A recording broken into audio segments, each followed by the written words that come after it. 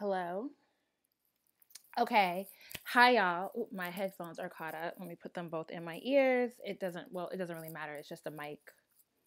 Um, and okay, I'm sorry I'm so late. It's been very hectic. I'm doing a lot of things by myself at the moment.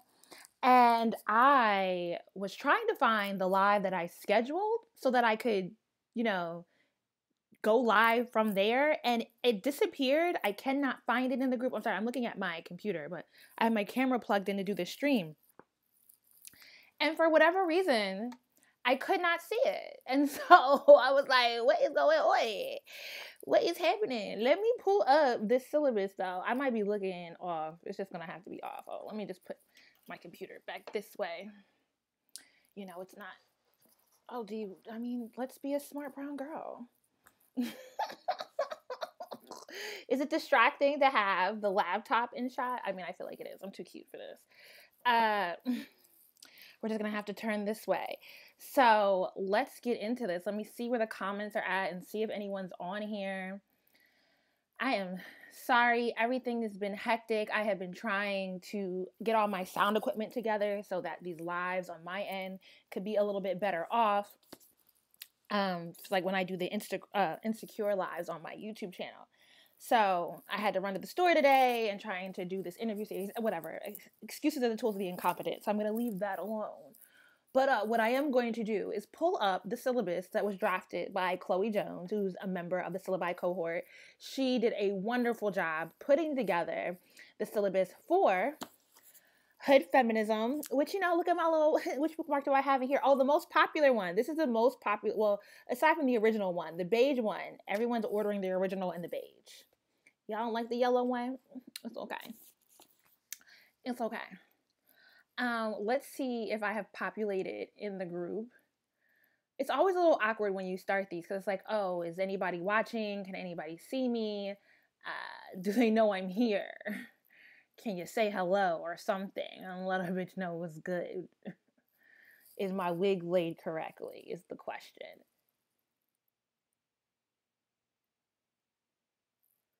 All right. I have all these folders. Products, syllabi. That's how I did this. No, we're in May. Bitch, did I not save May to my computer? Oh, no, I did. Here it goes. Oh, hi, Danny. Nice to see you here. Thank you for joining. Okay, I am going to pull up the syllabus. We have it here. It's super big. Make this a little bit smaller. And hello, Alana. Look, my Patreon peoples is over here. Hello, Natifa. Hi, I'm so happy to see everyone. I'm sorry it's so delayed. Buy a bookmark. I'm looking at them. I have them all right here in my office because I packaged them all in this space. I'm bent over at the printer trying to print out all the envelopes for this go around. Okay, so let's just go ahead and get into this because there is so much discussion. I'm waiting to see Tanya. She can post a GIF in the comments. I love all her posts. So just a quick reference about if you haven't had an opportunity to purchase the syllabus yet.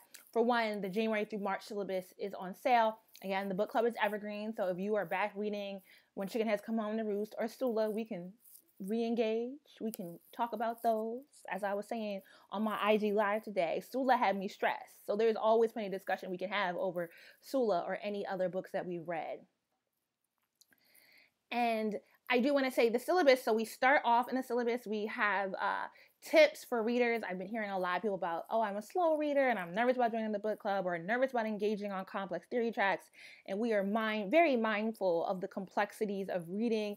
And that's why we provide a community. That's why we have these discussions. And that's why we are very focused on making everything we read super accessible. Okay, so the reading tips are at the beginning of every syllabus, and then we go over the overview and motifs. I wonder, can I airdrop this to my iPad so I'm like looking a little bit more like professional when I do this? Is airdrop a thing on the iPad? Oh, it is. Let's see if we can't airdrop this PDF so I'm not looking to the side and not looking at you guys. Things we should have did beforehand. Look, I'm a mess. Oh, the iPad. Oh, when did I put this picture as my profile picture? Me with blonde hair.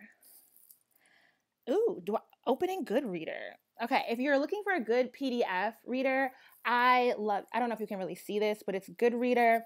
You have to pay for it, but it lets you read across all your devices. It highlights, it bookmarks, it pulls up notes in the web browser, all that stuff. Okay, so per the syllabus, the discourse objective is that in general, Chloe encourages folks to consider who the author is speaking to. Because our reading of these books is often done so at our own volition, it's often difficult to consider the idea of an intended audience for a book that is being mass produced and widely spread. However, I think an important task, Chloe thinks an important task when approaching a new book is, who is the intended audience? As the author is writing this work, who are they thinking of? In the case of Mikki Kendall and Hood Feminism, who are these critiques of a broadly white feminist movement intended for? And to note, there may not be a singular answer. Do you feel as though you are within that identified audience if there is one? I think that's really good because a lot of us in this book club have related very personally to the things that Mikki Kendall is discussing. And I think the overarching theme for as far as I've seen it and within the reading that I've done on this book really aligns with the SBG book club because, on all our bookmarks, it's for the Black girls in the forgotten spaces. And, on the cover of the book, notes from the women that a movement forgot.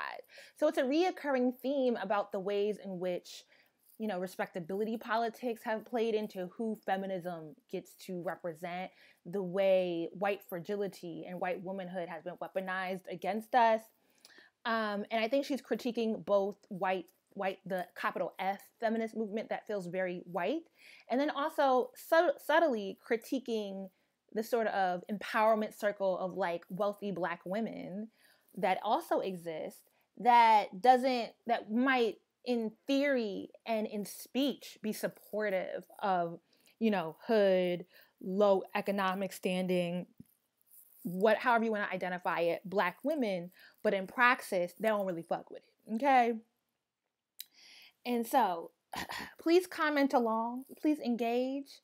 We want this to be a collaborative discussion. Where are the people at? It's because I'm late, I know. Okay. So, some additional thoughts to consider.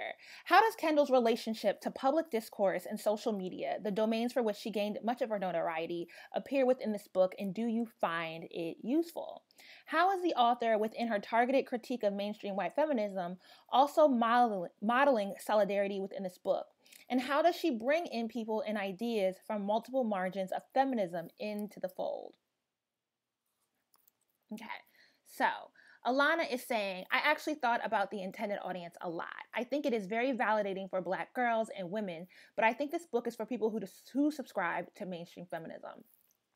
And I'm listening to the audiobook as well as reading the hard copy, and because it's interesting, one of my critiques of Eloquent Rage, though I would never directly say this to Dr. Cooper, was that towards the end of the book, it felt a little redundant in that, like, the last few chapters were more so for the white women, or I don't know, because I don't want to claim that Dr. Cooper was writing for white women, but more so maybe like the publisher suggested that we need to make sure that white folk can get this. And I haven't finished Hood Feminism yet, but I do feel like there are certain references where she's making sure that like the white woman gets it. And it's like, so I'm just like, yeah. But I also feel like she definitely addresses me personally. I wonder if there are any Black women who have read this book and felt like they weren't seen or being spoken to. Oh no, you can't see that I'm live? Okay, let's check this. I couldn't see that you started until I hit the link to give you permission for my name, just FYI. I wouldn't know how to check this because I'm logged in on my personal account. Let's do something spicy. I'm going to leave a comment. Oh, because I'm logged in as Jouelzy. Let me see if I leave in.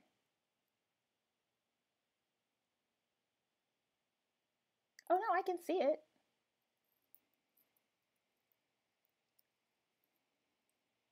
Oh, but I gave Ecam permission.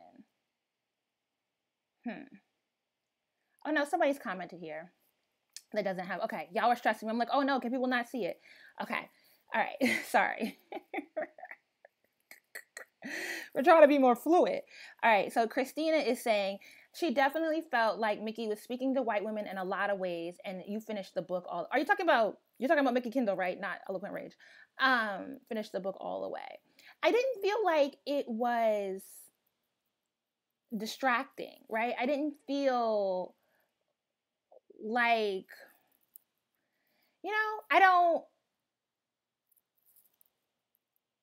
I don't know that did this overwhelm?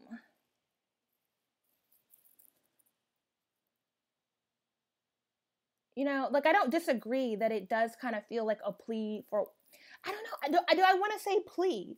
I don't necessarily feel as though she's begging or pleading with white women, but I do feel like she's very much so checking them and members of the Black community. I just don't feel like she's checking me. Does that make sense? Okay. Let us move on. I'm like now worried that other people can't see that I'm live. Dag. I have no way of checking this though.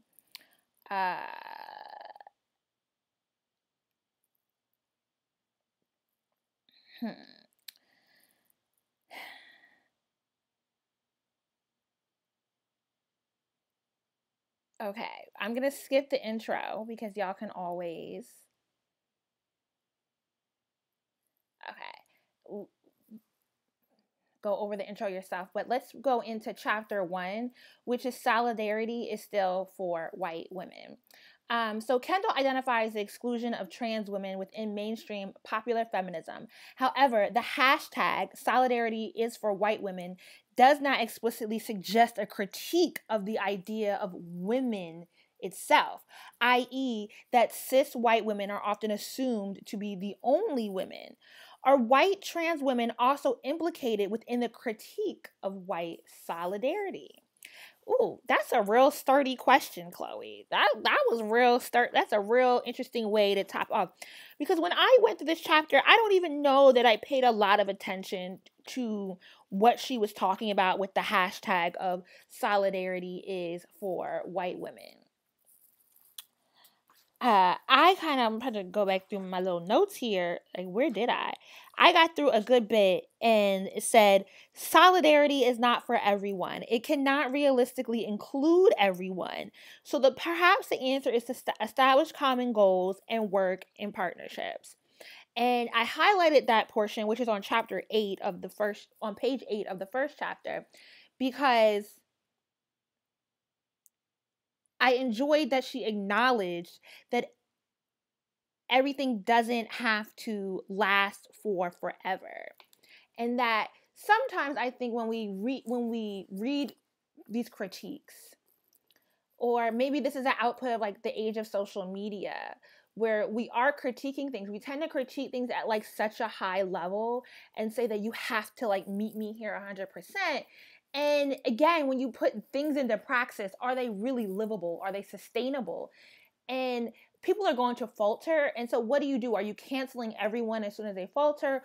Or are there ways in which we can acknowledge that, especially if we're creating solidarity across identities, and that we're not always going to see eye to eye on everything, do we not give room for the fact that sometimes solidarity happens for a season, solidarity can evolve, and that there is no way in the current system, especially in a system that we do not control, to be able to stand for everyone and everything?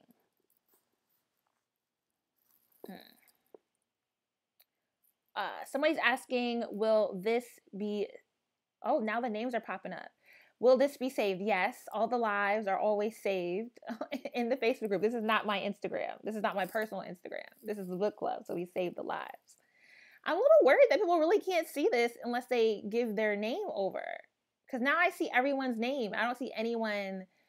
Oh, no. I'm a little worried. Okay.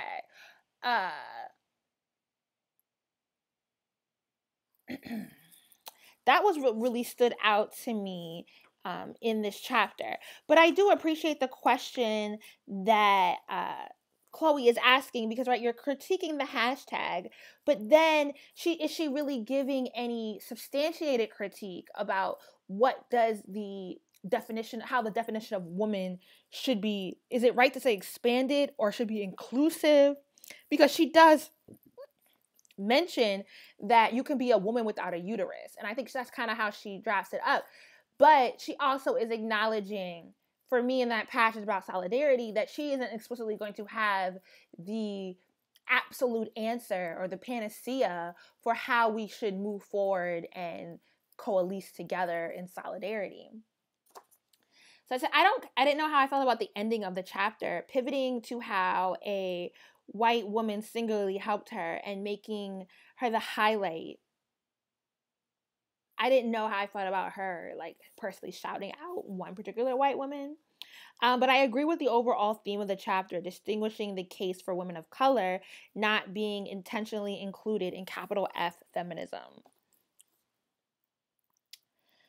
And part of why Chloe was asked that question in critique of the hashtag solidarity is for white women, is because Mikki Kendall created that hashtag in 2013. So how might hashtags and the use of social media in general complicate or improve our ability to produce nuanced conversations online? And I think that question is asking you to kind of think through the critique of, oh, well, we can't just hashtag our way out of things, because that is too flat of a criticism, right? Is it not that, well, hashtag activism shouldn't be the only form of activism, and that we can build upon the sort of awareness and viral ability that a hashtag brings about, and then motivate people from that versus criticize people about that? That's where I land. I would love to hear your thoughts. Kendall, I kind of want to text somebody to, like, see if that's where. Okay, because I'm just worried nobody can see. But then I feel like all the administrators will be able to see. Let me text Whitney.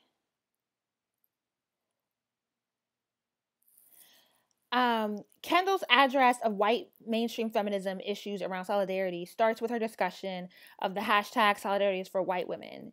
She identifies several instances with social media history, including Lena Dunham and Amy Schumer at the Met Gala, to launch her critiques. However, beyond the domain of social media, how do we propose a more capacious I edited this syllabus. I promise you I read the whole thing. I was like, oh, you're such an academic. Capacious understanding of feminism within our communities and organizational work within our day-to-day interactions with white women. So how do we propose a more capacious understanding of feminism within our communities and organizational work within our day-to-day interactions with white feminism? So what Chloe in the syllabus is asking is for us to think through, well, we take this critique, right? And if we find this critique valid, what actions would we want to see come out of our critique? What restorative processes would we like to be included? Because we can critique Lena Dunham and Amy Schumer for, making a false accusation against Odell Beckham because he didn't pay them any attention at the Met Gala. But is it just, oh, well, okay, we don't do that anymore, and then we constantly have to go through each action you don't do? Or is there a more productive, at minimum, dialogue to be had that moves this hashtag into a productive mode of action?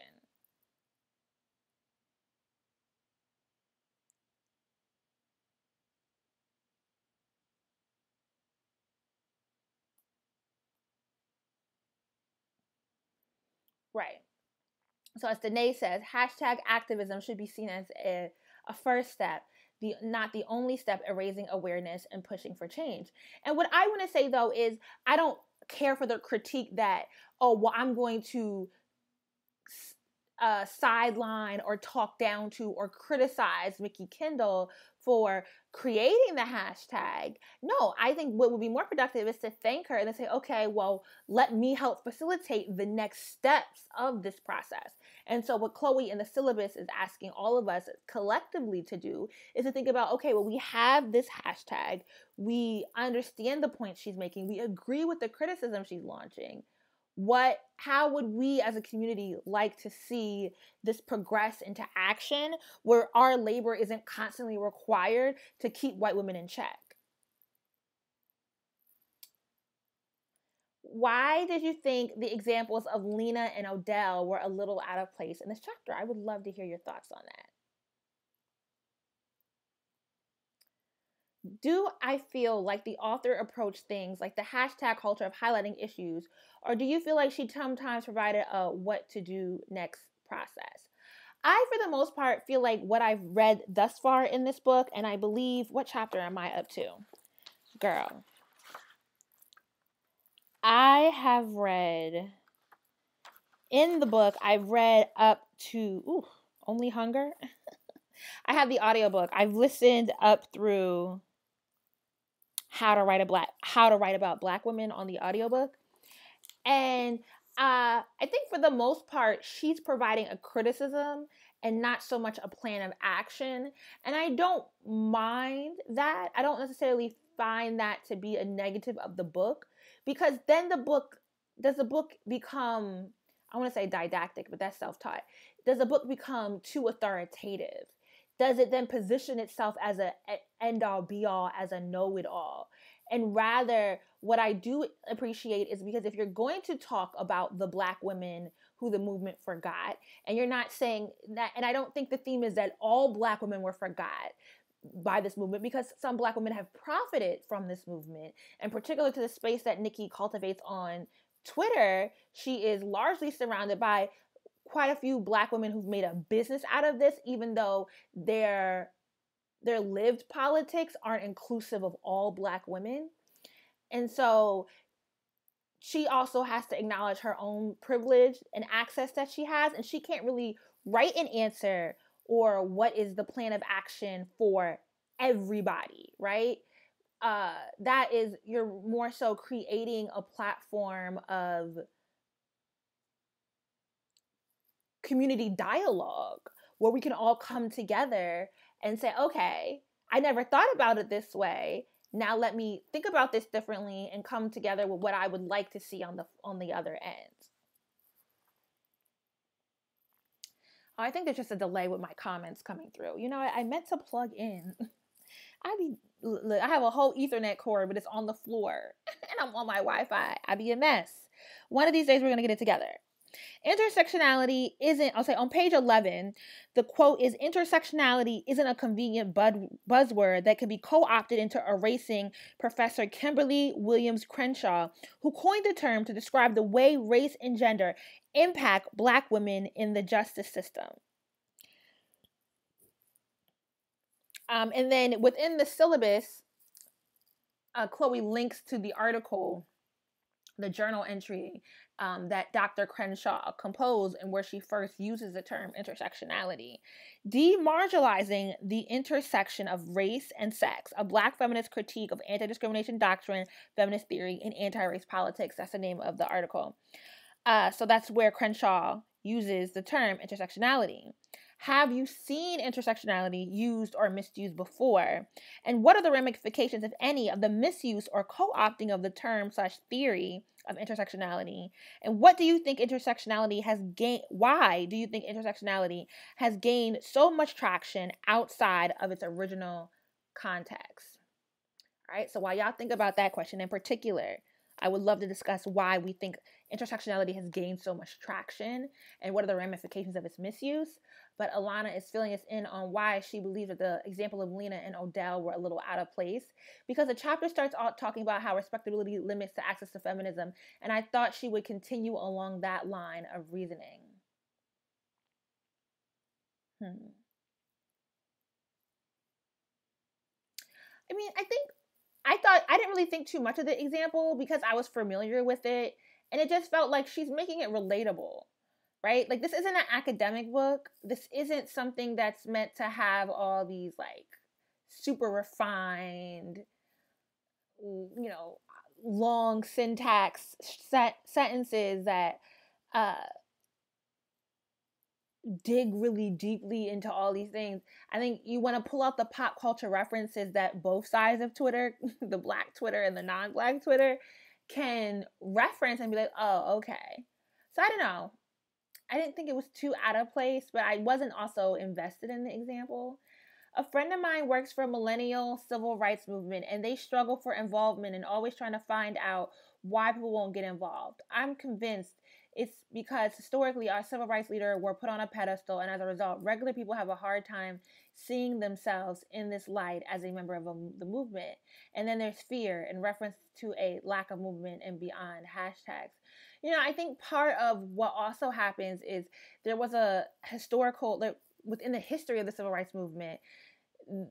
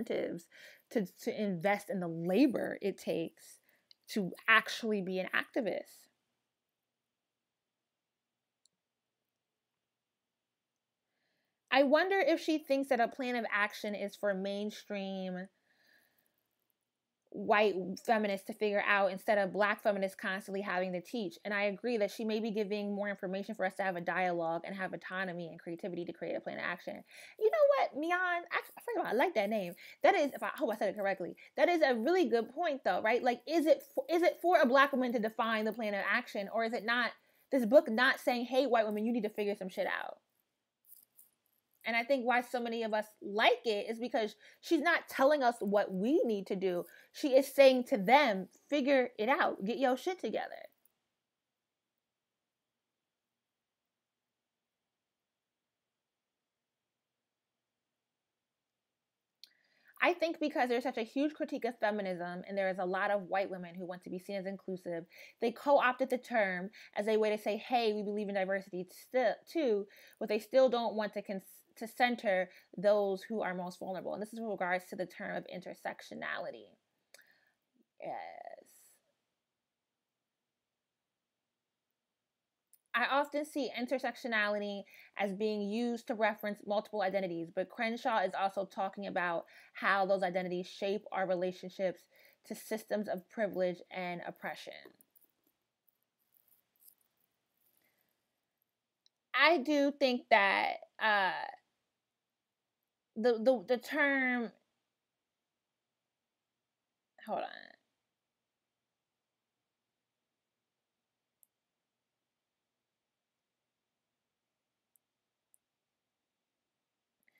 I do think the term is being overused by people. And I mean, I think this is what happens with the advent of social media and everyone having a platform and everyone wanting to sound super intellectual and educated, but like everyone not having access to these academic spaces where this sort of language is coming out of, right? Like, how many people not only have the access and the means to read Dr. Crenshaw's work, but also have the dialogical education required to really grasp on to the language.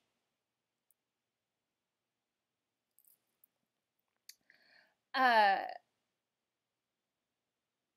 think on my side of the internet, it does often feel like when people are throwing jabs at intersectionality or identity politics, that they are misusing the word. The video will probably be up tomorrow or Saturday. I was doing a video for Audible about outrage and how it's become profitable. And I was like looking through all this PewDiePie stuff, and it really has become, that's not where I want to go. PewDiePie did a video talking, and he made the comment about intersectionality. Do I not have any intersectionality? That's why you don't like me? And I'm like, the fuck? Like, who? What? And so it's become, sometimes when the term becomes overused, but people don't have the means or access to really understand the language, it does a disservice for the constant use to keep coming up without the dialogical education being broadened. Movement building has been largely started around the individual, and this has just been exacerbated in the age of late capitalism. Yeah, I mean, well, because, and it's also the way outrage works, right? A lot of people are getting their news from headlines.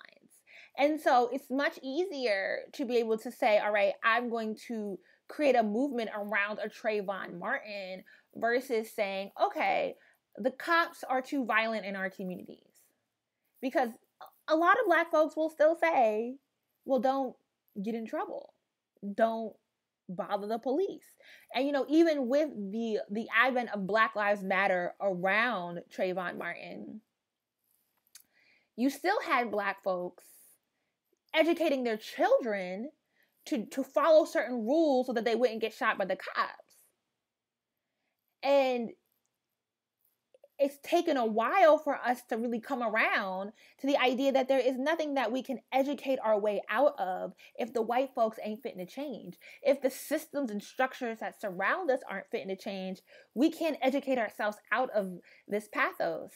And so I think we're starting to get there, but I don't necessarily think it's bad. I mean, I personally don't really invest a whole lot in critiquing the fact that movements center individuals or individual stories, because unless I'm gonna go out and organize myself, I'll be trying to be careful about my critiques. And what I do instead is look to support organizations like the Bail Out Black Mom Fund, the Voices of Women organization in Louisiana. I did that bail reform video, and there's a bunch of organizations that I featured that were doing on the ground work around communal work.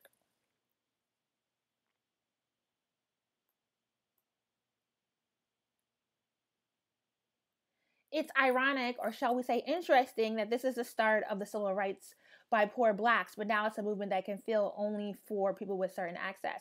And I mean, I also think that Mikki Kendall makes that point within the first couple of chapters of the book, that these movements, Black feminism, was about like queer women, poor Black women. And it was about all these intersections of identity that were supposed to be included in woman, therefore feminism. And somehow capitalism still has its reins on everything. And in order to make it marketable, we have to make it inaccessible. Because we are marketing towards white women. All right, let's move on to chapter 2, gun violence. I think we're just going to go through to... That's not halfway through the book. I'm trying to say how far do I want to go because I'm already 35 minutes in. All right. Oh, this is a long book. We're only going to go up to It's Raining Patriarchy today. We'll have to do like 5 more before we get Mikki Kendall in here. Also, please read your newsletter because there is a link. I'm going to post it in the Facebook group sometime next week, but there's a link to submit your questions for Mikki Kendall. And again, we curate all the questions before. We don't really end up taking too many live questions in the author chat. It just makes it easier to run and more sleek, and everyone we can format the pattern we go in. So please submit your questions ahead of time. All right, so let's get into gun violence. So, did you grow up around guns? And did any of the experiences and anxiety Kendall identifies as part of growing up around guns resonate with you? So if we look at page 15 through 17 and then 21, why is gun violence, according to Kendall, an appropriately feminist issue? And why is gun violence not just a hood concern? Do you agree with Kendall's assessment of guns? To me, guns are tools. The people wielding them are the deciding factor in whether the tool is used safely or unsafely. Ooh, this was an interesting chapter for me because my views on guns were it's complicated because it's evolving. I have for very long been very anti-gun ownership altogether. And I did put a question mark because the quote at the beginning, to me, guns are tools. The people wielding them are the deciding factor in whether that tool is used safely or unsafely. And that is on page 15. And I was like, I don't know. You asking questions that I could tell y'all not reading that newsletter where we put the date of when Mikki Kendall will be joining the chat. Yeah. I think in these times, in this climate, that I no longer feel comfortable pushing the message that absolutely nobody should own a gun.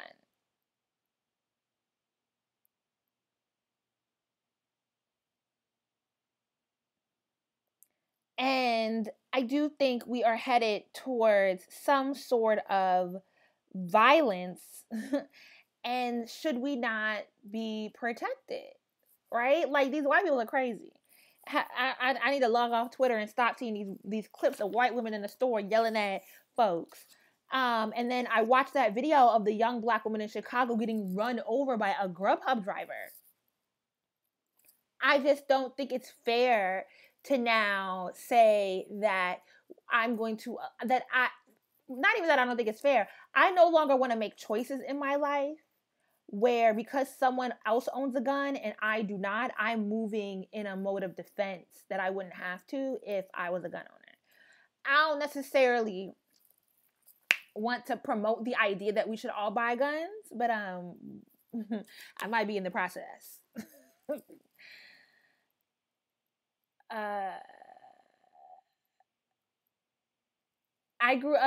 Christina is saying she grew up in the West Louisville, Kentucky, specifically the Shawnee neighborhood, which is considered the hood because it's primarily Black.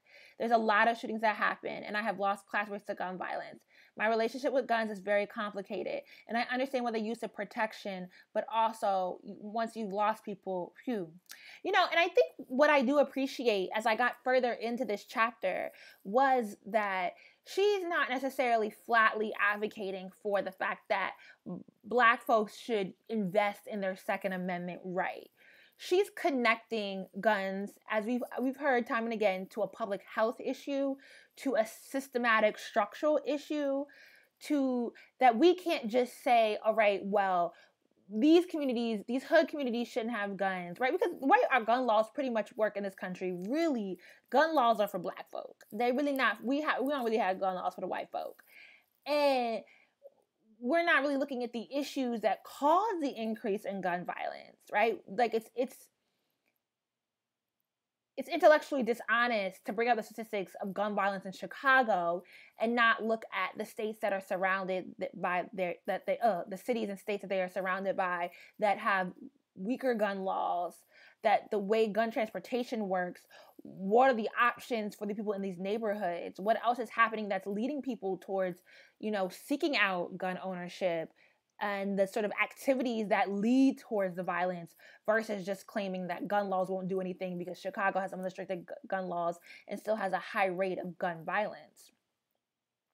And I feel like Kendall does a good job of walking through that.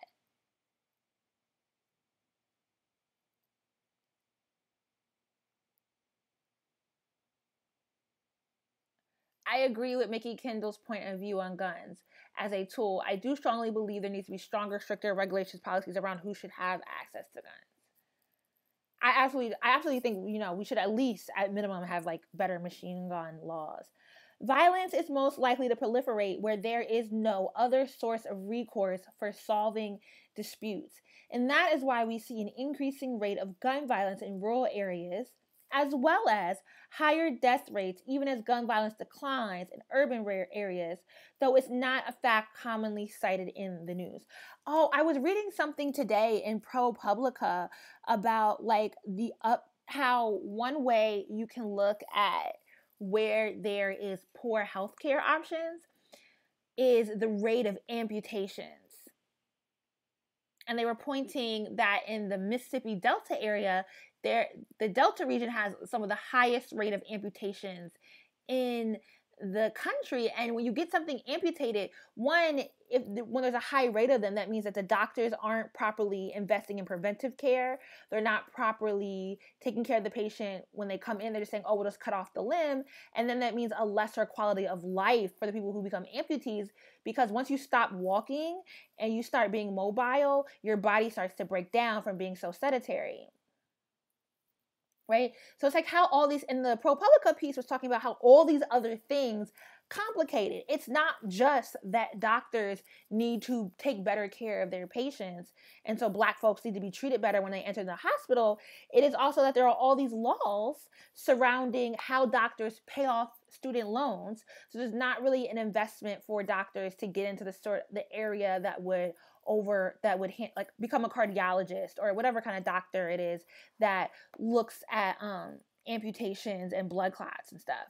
And then you have the way healthcare laws are written, and there's so many pieces, and I'm like, dag, this is very similar to like gun violence, right? And that's why it should be seen as a public health issue, because there are all these other things connecting to why violence, even as Mikki's stating in this piece about there's a higher death rate around this because there's lesser quality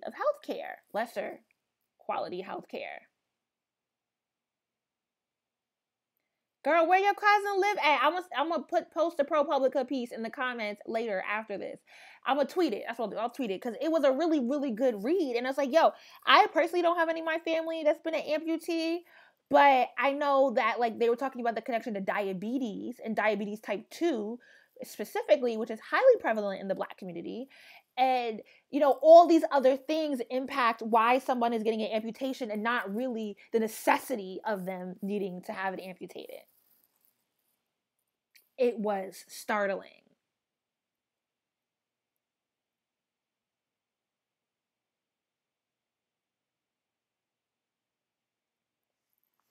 I thought maybe her point wasn't about just guns, but whose violence is prioritized, whose violence is reported, and what the implications of the way the media and cultural thought imagines gun violence is or are. Yeah, I do think her overarching point was that we can't just talk about gun violence in the hood and not talk about that gun violence is also just high in poor neighborhoods, in rural neighborhoods, in various settings.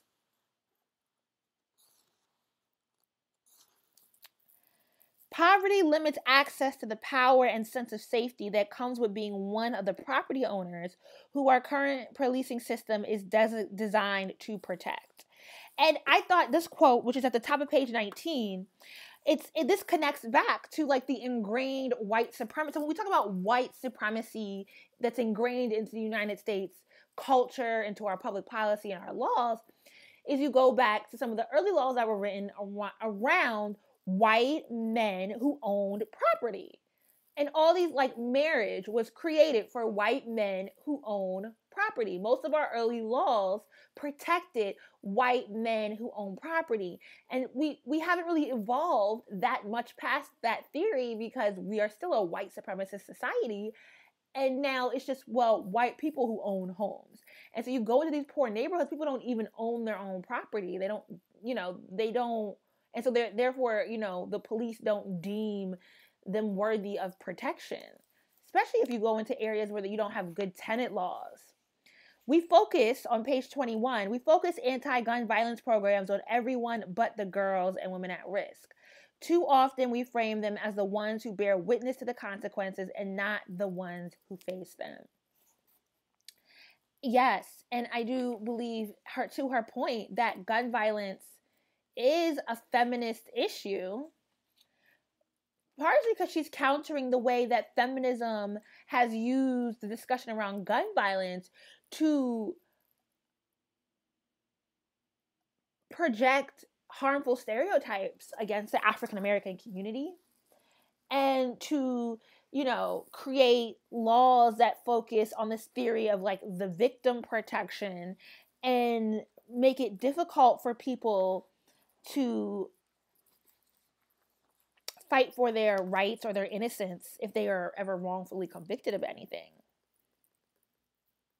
And it becomes hostile for Black folks to even own a gun, but not hostile for the whites. Why might Kendall include the seemingly tangential issues such as over-policing and domestic abuse as part of her discussion of gun violence? Because within the chapter on the gun violence, Kendall speaks frequently about domestic partner violence. And what do you make of this connection? Is domestic partner violence a symptom or a residual of gun violence?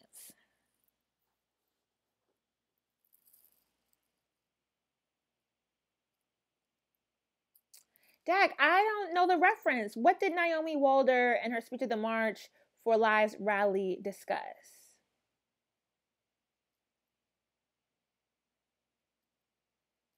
You would have to fill me in. Okay, let's move into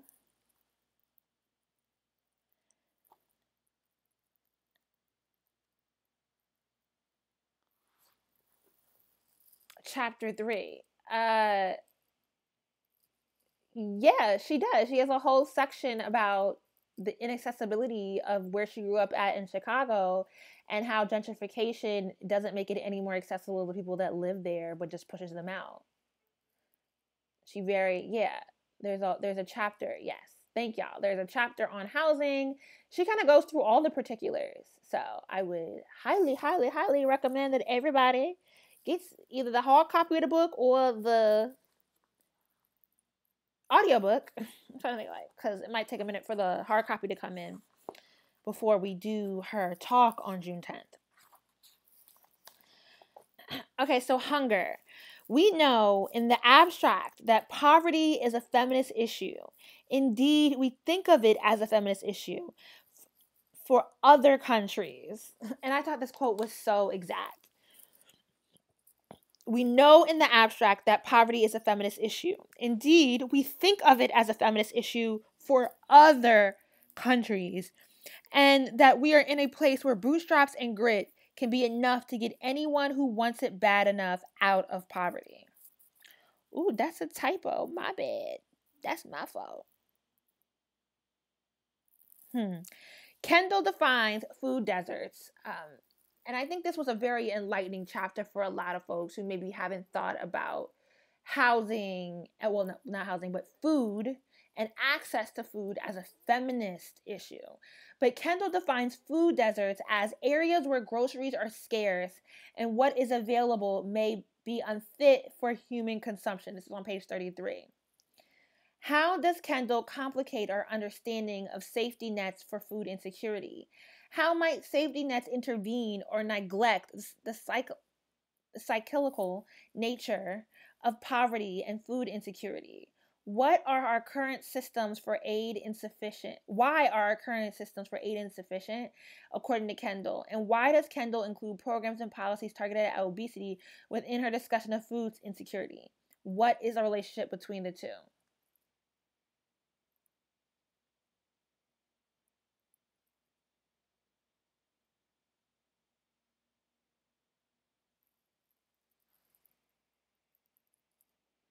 Oh, okay. This is good to know. I'll definitely have to come back to this link and watch it for later. Because I do think Kendall is right to make the argument that we so oftenly frame gun violence as an issue of like men and men owning guns and black men being violent and black men needing the guns taken away from them. And we don't necessarily consider the way that, particular to the lives of black women, we have a we have a precarious experience around guns and gun violence.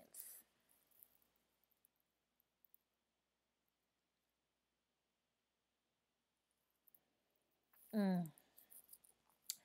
But I thought the commentary that Kendall made in the hunger chapter around food deserts was very prescient, right? I don't know that people tend to think, oh, food stamps are just ghetto and free money, and we don't realize that food stamps and all these various aid programs were created under the Social Security Act of 1934.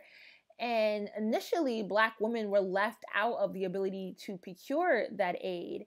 And then once we were allowed to get something like food stamps or aid for dependent children, that the laws continually over the past 70, 80 years have gotten progressively, and it's kind of like a double entendre, progressively draconian, to the point where we've now instilled work regulations and work requirements that almost make it impossible for a lot of people who definitely qualify for food stamps to get food stamps.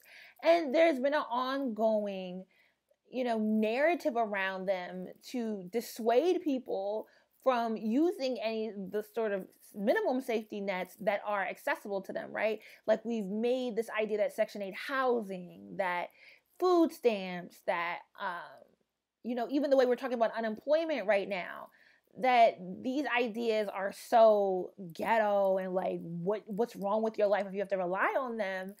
But these are the same sort of, all the legislation that governs those type of programs is the same legislation that created pensions, which we largely very positively talk about, right? And black folks up and through the 80s were left out of jobs that would qualify them for pensions unless you could get you a good government job and or work at the post office. Yeah. Uh, I did think her discussion around the soda tax was interesting, and as Alana is suggesting, yeah, I previously to reading it hadn't really thought too much about how the soda tax might really just be more harmful to low income, not even just black folks, but low income folks in general, right? Especially if we're levying tax on what's accessible to them, but not providing better quality food in the same price range, right? So we're gonna say, oh, we're gonna tax soda so that it becomes inaccessible, but we're not providing a grocery store in your neighborhood, right? We're not giving you the filter so you can get cleaner water. We're not making fresh produce financially accessible to you, or just physically accessible to you. We're just gonna levy a tax, and it's like, what problem do you actually? You don't solve the problem. You just further inconvenience the people that are already harmed by the structure of their community.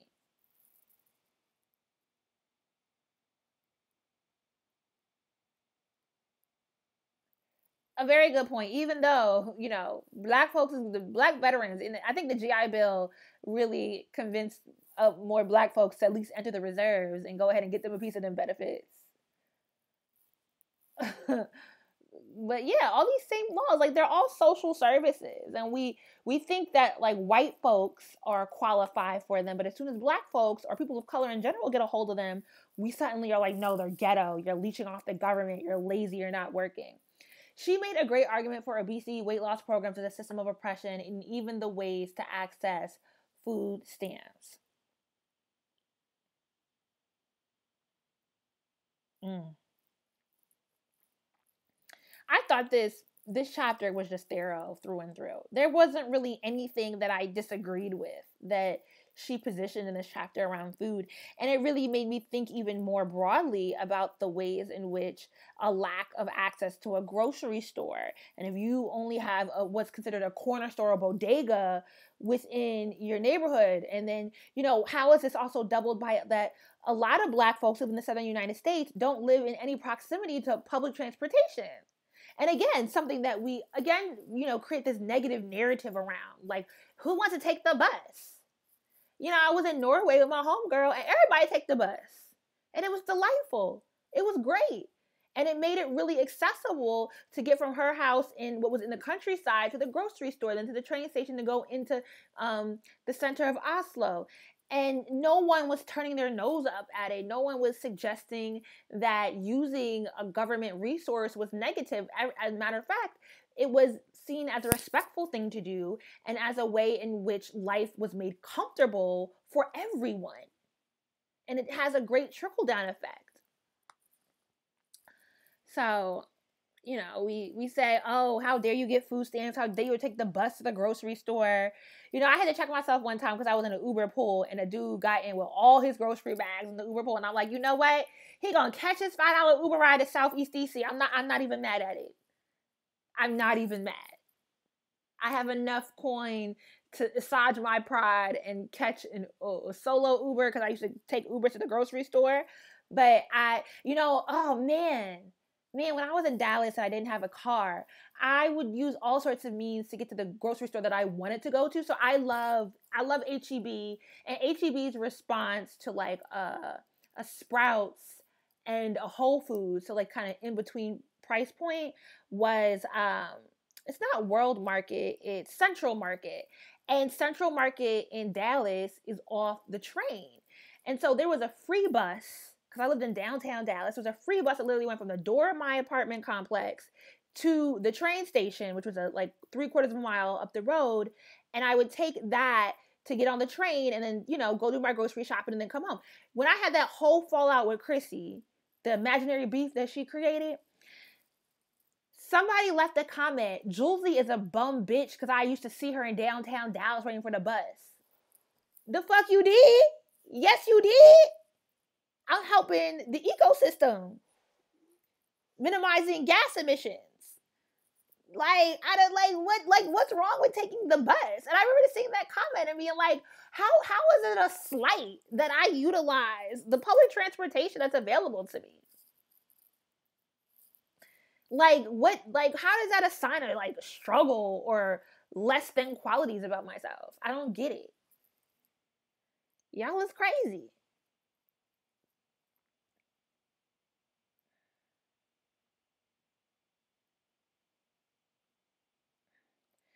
The same thing happens in gentrified areas. Bike lanes pop up and public transportation is suddenly available and an environmentally better choice. But then, God forbid, poor people in income areas get those public. And I mean, I'm in Charlotte. We got bike lanes. We getting a train system all the way up Central Avenue right over here.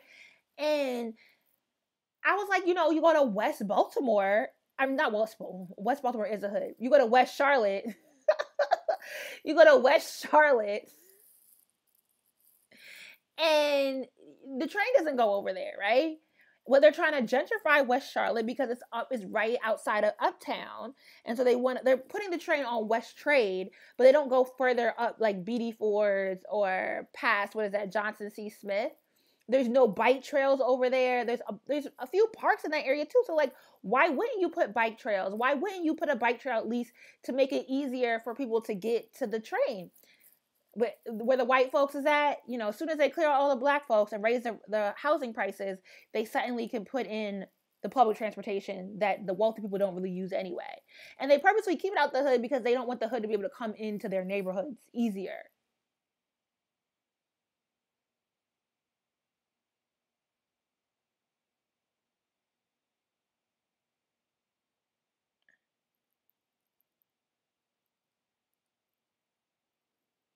Girl, public transportation don't hit in the South. We ain't got no trains, no buses. It's the ghetto. And I'm like, Dad, you think about how much more accessible things, like, I love the fact that the train in Dallas will go from downtown all the way to the airport. And I didn't necessarily find the train more convenient than having a car, but it made it less of a burden to not have a vehicle. And obviously, it still didn't necessarily go to like, and I mean, no, I will give it the credit. The train in Dallas does go to South Dallas, even though it's a little bit more complicated to like get where you need to go. But it's opening it up to someone. And I just wish the Southern United States, like, if you're not going to have like a local train system, can we get a national train system at least? Like, golly. Like, that would make life better for everybody. I don't know why y'all white folk is just hating.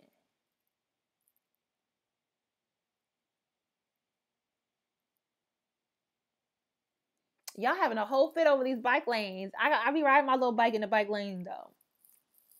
I like me a bike lane. This chapter was really great. I think we all learned a lot in the hunger chapter. Okay. Oh, where is Tanya? We about to discuss Fast Tales, Girls, and Freedom. Okay, where's she at? I'm sorry, I was late. I done lost all the folk.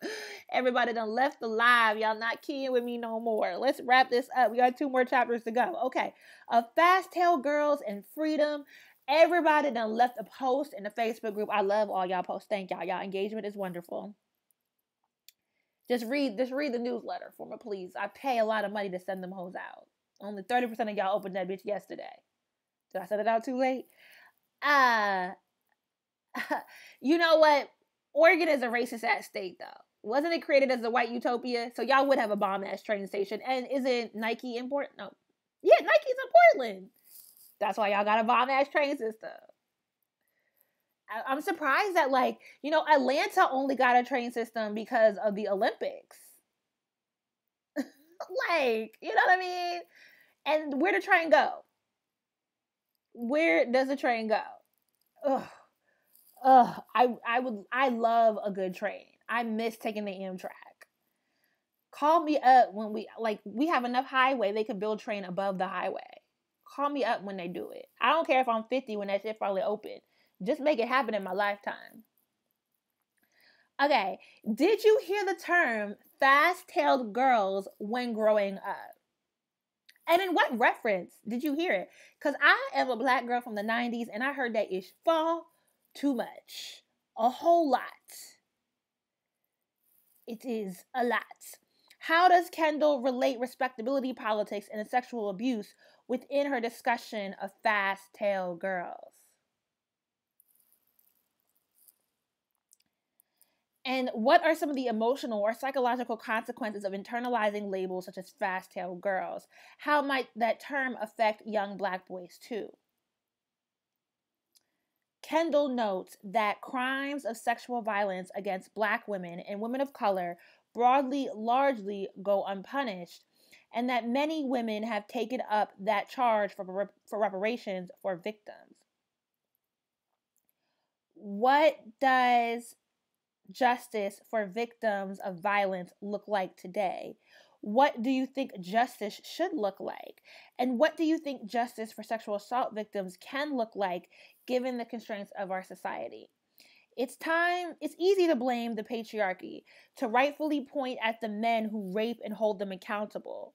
What's harder is to notice the women who sometimes passively direct rapists toward their victims by contributing to the hypersexualization of women of color under the guise of empowerment. And if that wasn't a read, girl, This is a chapter I listened to on the audiobook in which she said, I was like, oh man, whose card are you pulling? Who you coming for? It's not my neck. But it was definitely some bitches in the Kingdom Hall. I ain't grew up in the church. I grew up in the Kingdom Hall. Definitely some folks that sat in the front row of the Kingdom Hall that I would like to tap on the shoulder and give them this chapter to read. And it is true. Like, we can say, all right, it is a much more complicated conversation to say who empowered R. Kelly, who protected R. Kelly, and what ways were these girls led to someone like that, and how in the discourse that we even have about these young women do we not give them the pathway of recovery, but yet we further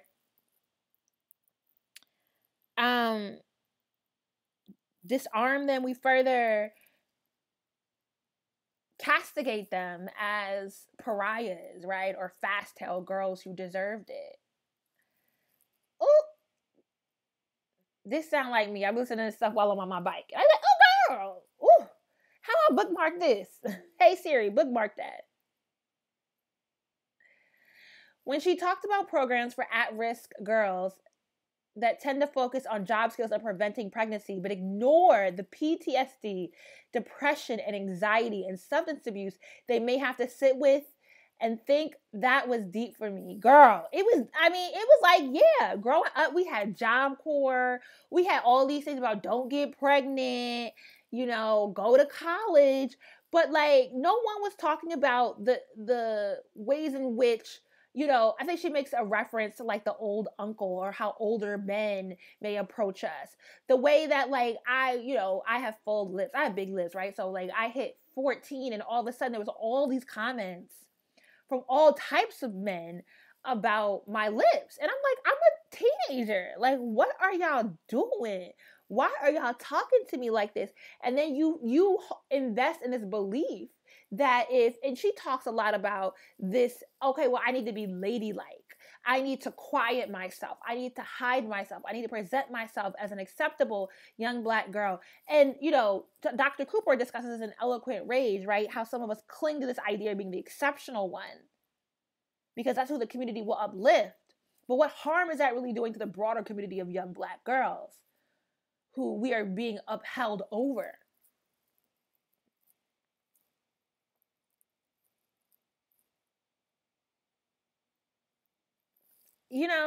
Fast-tailed girl is often used, as you're saying, Mian, in contrast to someone taking on some idle rule of dress or manner in order to not be deemed fast.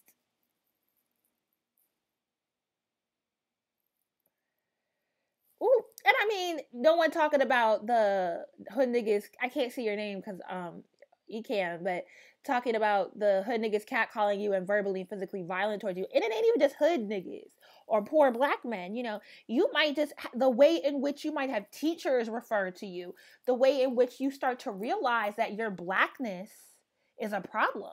And that particularly you being a Black woman offers even less protections from all sorts of people. And that you are really out on your own. It is crazy. This chapter really resonated for me as a young child of the 90s. And, like, I used to hear all the time about Freaknik and like these, bike weekend and Memorial Day weekend and all these kind of like, where Black college student or college age folk would get out and just have a good time. And it's like, don't ever be like that. These girls, and then, oh man, this is also the age like Tip Drill and BET Late Night and all these sexually exploitative sort of videos where, well, if they're a video model and they want to be treated like that, who are we to say anything about it? Where it was constantly suggested that Black women held the power in how they were treated. And never, it's like until my late 20s, I never heard the concept of a community collectively gathering to protect Black women. And like Black women as a whole. And I constantly grew up hearing this message of, you have to dress a certain way. You have to speak a certain way. You need to be educated. You need to not get pregnant. And it's totally on you to not get pregnant. And, you know, if you dare have an ass and hips, you know, it's your duty to hide them so that no gaze may land on them. There was so much responsibility put on our shoulders and so little support. Ugh.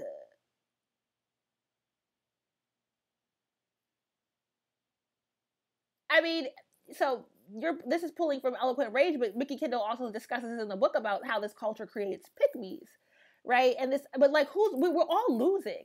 You know, a handful of us might have the privilege of, you know, sanding ourselves down to fit a very binary understanding of respectable Black woman, and even, you know, find some success in becoming a pick-me.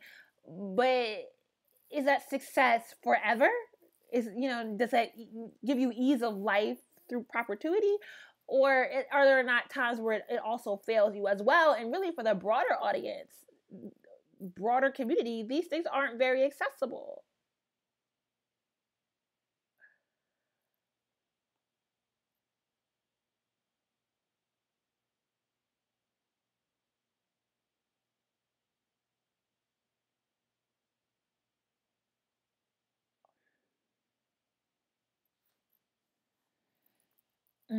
Okay, let's move into It's Raining Patriarchy, but we can still talk about Fast Tail, Girls, and Freedom, because I think these two chapters are very connected.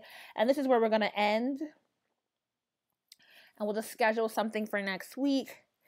We'll get somebody from the cohort to come in and talk about, you know, the next 5 chapters so that we can be all caught up by time Mikki gets in here.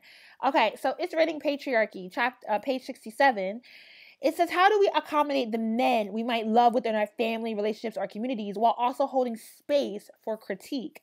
How does Kendall model this through her discussion of her family? What are some of the systemic, or historical factors that Kendall identifies as contributing to hypermasculinity within Black communities specifically? How has hypermasculinity and patriarchy within Black communities created particular expectations or defensive values for Black women? And she notes that, you know, she's looking at page 74 to 75 for this. How does Kendall write toxic masculinity and its harm as impacting LGBTQI youth? I have the audiobook, and it's so funny because she does say LGBTQIA youth. The inheritance of colonialist patriarchy has meant that many communities struggle to recover the good and traditional characteristics of their culture's attitude around gender. The absence of pre-colonial knowledge that recognizes the spectrum of gender can do as much harm as culture enforcing norms on those for whom they do not fit. How does the inheritance of patriarchy show up in our everyday encounters, if at all, and how do we refuse that inheritance?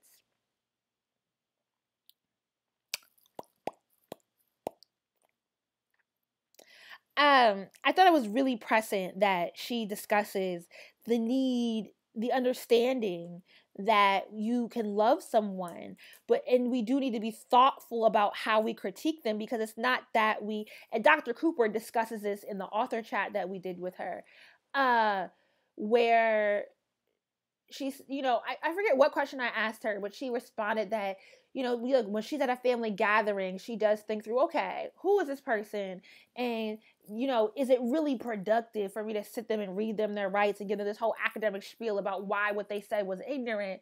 Or is there a better way to, like, net education and growth that's not like I always have to, like, talk down to you or talk to you as if I have all the answers and you're always wrong? And there are different ways in which we will have to navigate the men in our lives. I mean, and this is something that kind of came up for me when I explored dating a nigga. Oh, they're picking up my trash. You know, I remember thinking through, like, okay, this guy that I was seeing, he wasn't necessarily. I was like, I don't know how divested he really is from patriarchy. And how do I want to counsel him on this, right? Like, I don't think he's as invested in it as the average person, but I still think there is some patriarchy that he needs to let go of. And how much of this is my labor to take on? How can I do this in a loving and caring manner? And how does this impact and fit in with my politics? Mm. And as Joy is saying, a lot of it is watching the language you use and where does a thought of it stem from?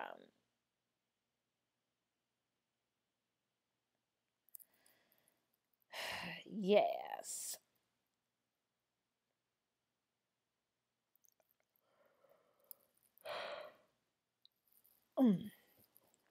What are some of the systemic or historical factors that Kendall identifies as contributing to hypermasculinity within Black communities specifically?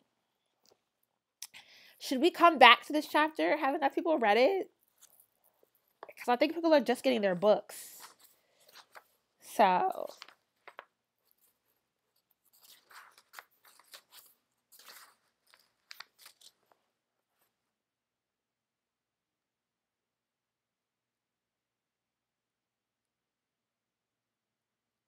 ooh, I really did like that passage where she talked about, somebody being single or a single mother is not a sign of their failure in life.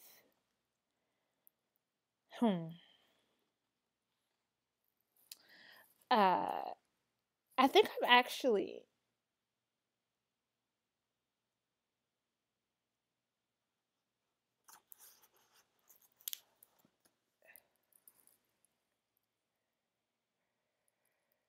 Mikki Kendall said she had just to create a crisp boundary with her grandfather and leave it at that respectfully. I mean, there is loving people where they're at, you know. Some folks are old and you can kind of get them to be more considerate of certain things, but you might not be able to get them to change.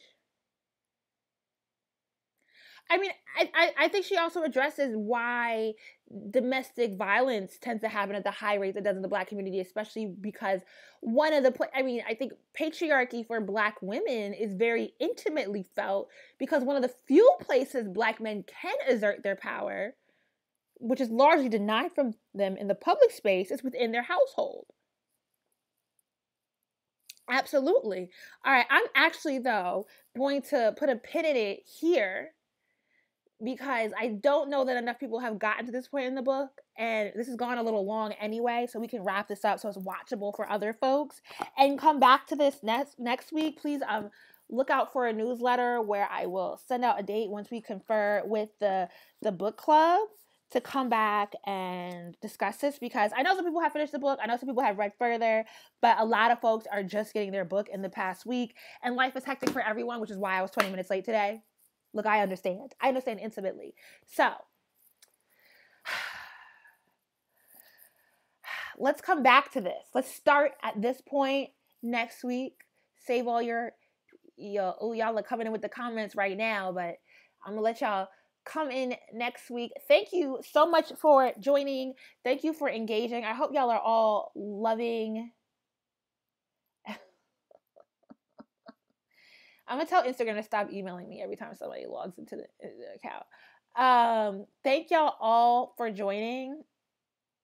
I'm getting all these. Why am I getting messages that y'all commented? This is so odd. Thank you everyone for joining. I hope y'all all have a good night. Enjoy the rest of your weekend. Don't forget to submit your questions. I will post the form link tomorrow, but it's sent to you in the most recent newsletter. So crack open that newsletter. The link is right at the top because we made a mistake in the previous newsletter because the form wasn't open yet. And submit your questions. They do not need to be positive questions. I do want to say you are allowed to have a critique of the book. You are allowed, if there's something you did not understand, to ask for further explanation. This is all about engaging, and it's not about having a crowd of people that loves everything we read. Okay? Have a good night. I'll talk to y'all later. Bye.